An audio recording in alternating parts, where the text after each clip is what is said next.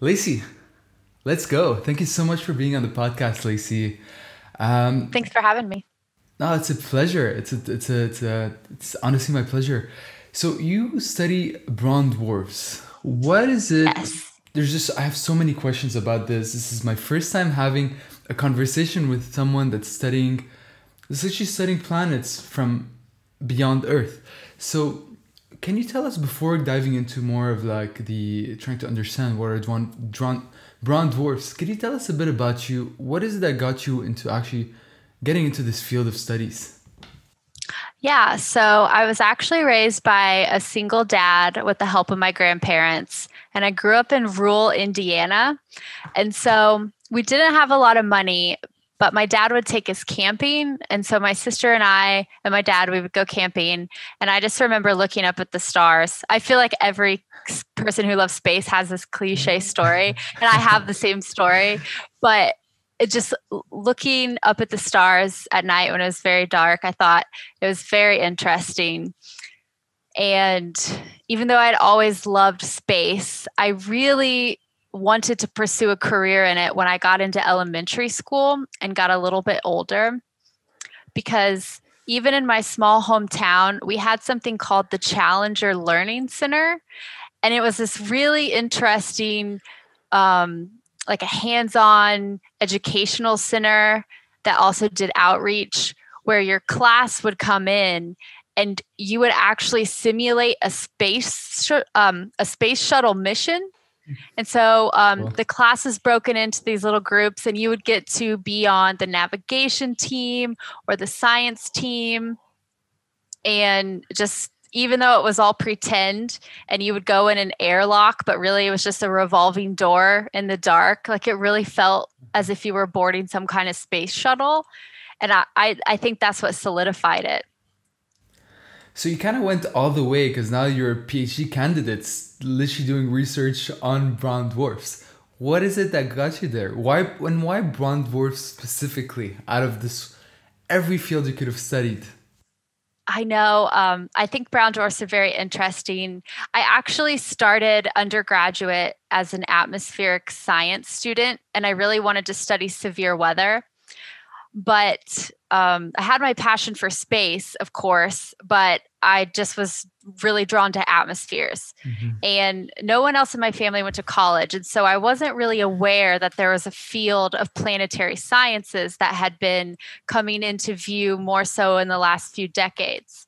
So I think it was my junior year of undergrad, I realized that I could study atmospheres on other planets. And I Ah. thought, oh, okay, that's what I want to do. And brown dwarfs, I had to give a talk for a stellar evolution class. It was my senior year, I think. And I was doing research on these objects, and I thought that their clouds were very interesting because the clouds on brown dwarfs are composed of things like iron and Mm. corundum, which is the raw form of rubies and sapphires.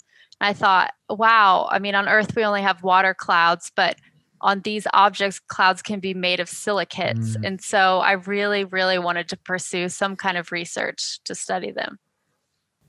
So brown dwarfs are basically, from the research I did, they're basically failed stars.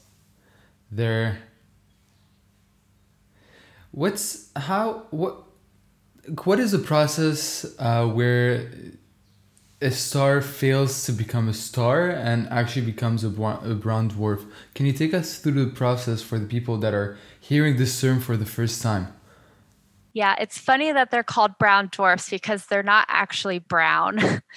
But Okay. I guess there weren't any names left. But they are going to be less massive than a low mass star like a red dwarf, but they're more massive than a gas giant like Jupiter. And Mm. so it's sort of brown dwarfs are that connection or that bridge between high mass planet formation and low mass star formation. And typically, brown dwarfs are considered 13 Jupiter masses to around 80 Jupiter masses, but Mhm. those lines are a little blurry. But we we believe they form like stars. And so when you have a molecular cloud of gas and dust that's collapsing, it just essentially doesn't become massive enough and warm enough to ignite hydrogen fusion. And so a brown dwarf forms and it can't fuse, and so it just cools for the rest of its lifetime. And then it just floats out there in space. Slowly dying. Yeah, slowly dying for a very, very long time. It's kind of sad. It is when you think about it that way. Lacy, take us through your day-to-day research in terms of what is it exactly that you do? Do you work with telescopes? Are you modeling on computer simulations? Do you have big maps behind you where you're mapping the sky? Take us through, your typical day as a PhD candidate. Okay, yeah. Don't ask me to point to a map and tell you where anything is because I won't even know. Which is funny because when you're in astronomy, you think that I would be able to, but I mostly do theoretical modeling. I also have, I do a little bit of observational work, mostly because I wanted to have the experience. And so I have been able to observe on the Keck telescope in Hawaii, one of the largest ground-based telescopes in the world, which was it was amazing that I got that experience. But what I mostly do is theoretical modeling to try to model the observations that we get from large telescopes. So since I'm a PhD candidate now, and I've passed all my coursework and all the exams that are required, so now I'm just in the home stretch finishing up my research. I usually wake up, check my emails. I'll have some virtual research meetings. I do a lot of coding, which includes just analyzing data I use Python to code. So I'll just do, statistical analyses in Python, or I'll use our supercomputer that I have access to remotely, and I'll run atmosphere models using a model called Phoenix, which has been around for a very long time. It's a sort of a state-of-the-art, well-tested stellar and planetary atmosphere code. So that's what I use. It's in Fortran, so it's old. And then I do a lot of reading and writing, a lot of reading scientific literature. And then I'm currently working on my own research papers. And I just submitted one on Friday, so I'm waiting on peer review for that one, which is exciting. I've been working on the project for maybe 3 years. It's a big paper. Thanks. So you mentioned telescopes. Do you mostly use ground-based or orbiting telescopes? So for brown dwarfs, you really do want to go to space because the atmosphere tends to cause issues when you get into the infrared wavelengths, and brown dwarfs are brightest in the infrared. So you can use, and we do use, ground-based telescopes as long as they're large enough like Keck. And having adaptive optics on the telescope is very beneficial, and it's something that usually you need to get higher resolution observations. The observations I use are from Keck, and I also have some from the Hubble telescope, which is in space, of course, and you can get some, you can get different photometric and spectroscopic bands from space. So when James Webb launches, that will be awesome. Hopefully that does launch. But brown dwarfs, they're very bright in the infrared, but they can be difficult to see. So you definitely want to use a combination of telescopes to get as much of the spectral energy distribution that you can. Before we talk about brown dwarfs more specifically, I have a lot of questions for you because you're literally the first person that I meet that's actually working on actual observation, and I feel like a 15-year-old kid. I have so many questions. So when you observe a star, for me, I always thought that the computer would generate images and it would generate the conclusions. But from what you're saying, you get data through probably forms of numbers 1010. And you just have to model it and get and derive something out of those data that you get. So how does the data look like when you get it? Is it like a huge Excel sheet with a bunch of numbers, or is it in the forms of graphs and images and charts?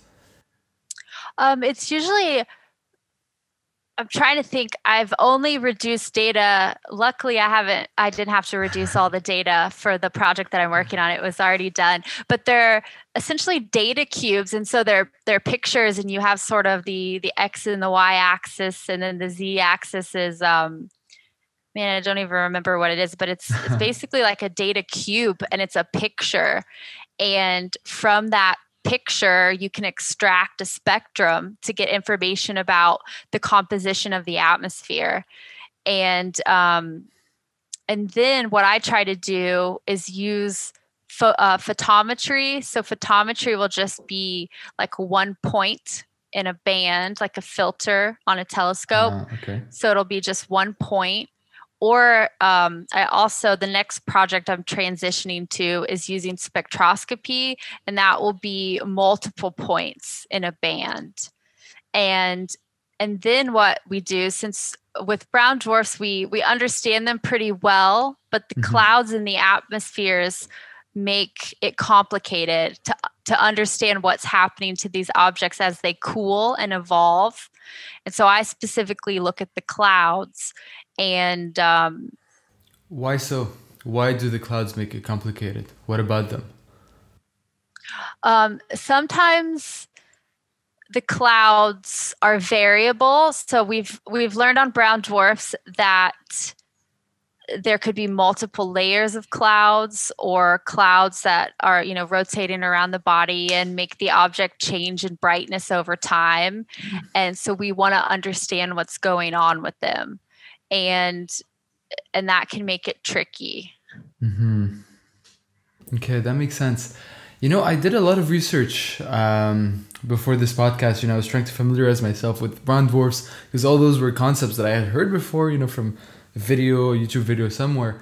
But I really, after doing, watching a good hour of YouTube videos on repeat, it's really interesting. What's interesting about brown dwarfs is how hard they used to be when they used to study them before we had all those sophisticated instruments, because they could look like a gas giant. Is that correct? But then the mass is different and all those things. So that got me to think, how did the first observation of a brown dwarf happen? Did it start with a theory and then it was proved through observations, like a black hole, for example, where black holes were theorized and then we were able to get data about them? Or did it start with an observation and scientists sat around the table and they were like, this is weird, what is this? And then we came up with brown dwarfs. How did it happen? Yeah, that's a good question. And you're exactly right. We theorized about these brown dwarfs before we discovered one. So I think it was in the 1960s that somebody put forward a theory of these brown dwarfs and said that, they're probably out there and they're going to connect giant planets with low mass stars, and they could make up a large portion of our galaxy. And then the first brown dwarf wasn't detected until 1995. So that's when, and that was sort of when the first exoplanet was detected too. And most of it is because as our technology increases and we are able to see more of space and have more missions and, better telescopes, we were able to start detecting the brown dwarfs. So they were always lurking out there, but we just couldn't see them yet. How do brown dwarfs help us understand our world? Like, why is it so interesting? Why? Because there's thousands of people like you in the world. There's thousands of instruments out there. There's millions of dollars being pumped into studying brown dwarfs, which is a very specific thing in the universe. What is it that they teach us about how our universe works, how stars form, that we can somehow derive value out of it for humanity? Ooh, that's a big question. Yeah, there are there are a lot of things we still don't understand about giant planets, like even the planets in our own solar system, Jupiter and Uh-huh. Saturn, for example. And there's a lot of effort right now in exoplanets and looking for another Earth and finding these Earth-like planets that orbit around these low mass M dwarf stars. And so brown dwarfs help connect those low mass stars. How do they form? With the giant planets form. And it's sort of a missing link that tells us a lot about planet and star formation. And so a lot of similarities occur between brown dwarfs and giant planets. And the brown dwarfs are brighter than a planet like Jupiter. So they can be, even though they're tricky to detect, they are going to be easier to detect usually than just a Jupiter floating out there. And Mm-hmm. so I think that they're important because we can learn more about planetary systems and planet formation, which can answer questions about our own solar system.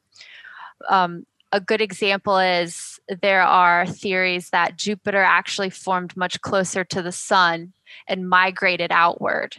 And then when Oh. we started to detect all these exoplanets, we found what are called hot Jupiters, which are Jupiter mass planets that are very, very close to these low mass stars.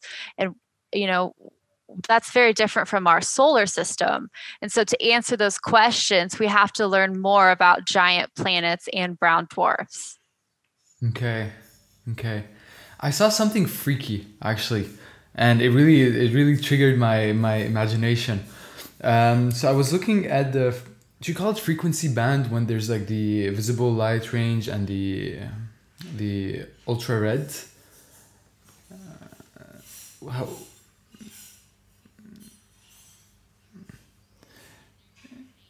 yeah, how do you call it when you have the observation of the graph on the spectrum of light? The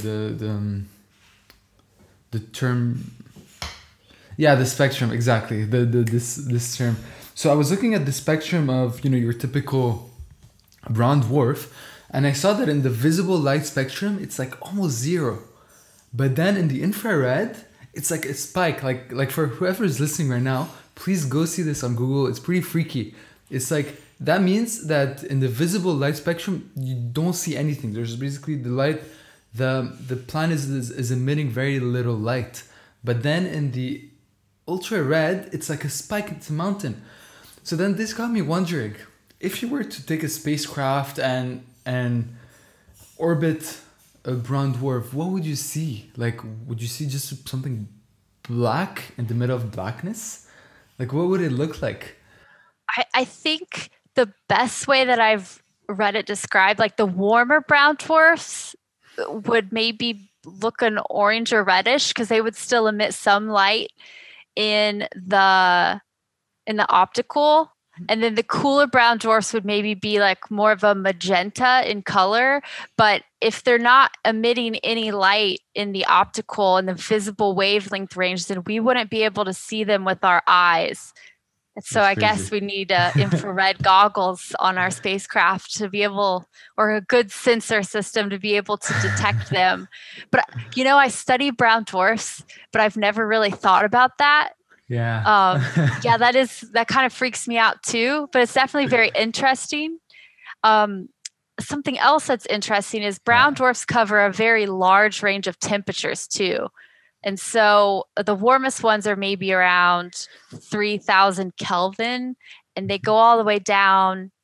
I think they might have discovered one that was like the temperature of a human body. So Really? very, very Whoa. cold compared to, the warmest ones. So the spectrum of brown dwarf temperatures and masses are very large. And so that's why they're so interesting, because there are so many different types of them. That's so amazing. For reference, is 3,000 Kelvin uh, cool for what you find in the universe?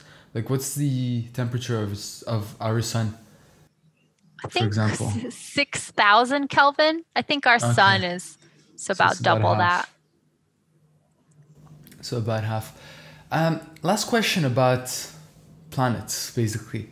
what are the differences between brown dwarfs and red dwarfs and white dwarfs and other dwarfs out there? Yeah. So brown dwarfs, I call them brown dwarfs, but sometimes they're also referred to as ultra cool dwarfs or just substellar objects. But brown dwarfs, that's what we've been talking about. If you hear red dwarf, that's going to be a low mass star. So like an M-type star. And one of the closest stars to us is an M-type star. So red dwarf is just an M-type star, very low mass star. A white dwarf is what happens after a star the mass of our sun evolves and ends its life. It'll become a white dwarf. So red dwarf is like a tiny star. Brown dwarf is these weird in-between objects. White dwarf, dead sun. Dead sun. Yeah, they're all dead in some way. Yeah. Lacy, what are your plans after pursuing your PhD? Do you have... Oh, that's the question. Well, I have had a really unique trajectory throughout my education and on this journey to get my PhD. And I used to want to stay in academia and pursue a career in research. But about 3 years ago, I found myself back to painting again because I've painted my whole life and I really got involved in space art. And so I see my future career as one that combines my passions of scientific research or science with my passion for art. And so I think that probably looks like some kind of scientific communication or science education career. I don't know exactly what the job is yet, but I know it's out there and I'm going to find it after I finish my degree. I mean, look, if you've been able to find and identify brown dwarfs, you can find your next oh yeah, that's true. So the last thing, so did you go into academia? Because you're hard into academia right now. Like PhD, I don't think there's anything more hardcore into academia than going through a PhD. Did you have any expectations coming in, and now that you're leaving, you're like you've changed your mind, or is it something that as you've developed as a person, as an individual, as a young professional, basically you were like, all right, that's cool, but there's this other thing that I'm personally more attracted to? I used to think that I had to choose between science and art. And so when I entered my undergrad career at Purdue University in Indiana, where I'm from, I picked science. And I went through grad school because I have 2 masters. So during my first master's, I didn't do any art at all. And, in the last 3 years, like I said earlier, that's when I realized I don't have to decide between science and art. I could combine them both, and they are both important skill sets that I possess. And I think when I realized I didn't have to make that choice is when I realized that I didn't want to be just strictly in academia because I don't think I would have time to continue my paintings. So that's sort of what solidified it for me. Well, Lacy, you have my support and the entire support of the worldwide engineering community. Yay, thank you. It's always scary to tell people that. Like, I don't want to be in academia anymore, or I need a tiny break from research. There's nothing wrong with it. Lacy, where can people find about you, find your art, you have a website, you have your Instagram, you're on TikTok. Tell us about that. I'm all over the place now. Well, you can find me. I'm on Instagram, TikTok, and Twitter, and I use the handle @StellarArts, but it's stellar with an E. And that's not because I can't spell, it's because it's named after a type of bird that I like, a Stellar's jay. I'm also a really big bird watcher, so I try to combine my love of birds and space to make my account name. And I wonder sometimes if people just think I can't spell the word stellar and I study substellar objects. That's not true. Cool. Lacy, thank you so much for being here. Thank you so much for having me. I appreciate it.